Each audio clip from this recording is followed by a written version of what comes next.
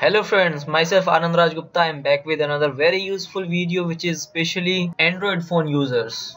In this video I am gonna show you a trick which will help you to solve the problem that Google Maps can determine your location. I have prepared a file that contains all the steps that you have to follow to solve the problem. Okay, it is very easy way, you can see. Okay, it is the easiest way, in fact I'll say.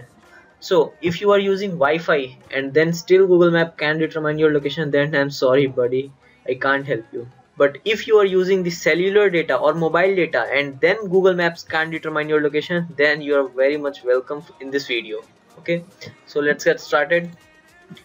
So first of all, disconnect all your data connection for a minute. Okay, then switch your Wi-Fi on and make sure that you don't get connected to a Wi-Fi network by mistake. If that Wi-Fi network is saved in your mobile phone, then you might get connected to it by mistake if you are at home or at office or something like that. Now you have to turn your cellular data on and then turn on your location. Now open Google Maps and your location must have been determined now. Like you can see that the main funda here is that your Wi-Fi whether it is connected or not, but it should be turned on in order to Google Maps get access to your location easily. So this technique worked for me, and give a thumbs up if you like this video.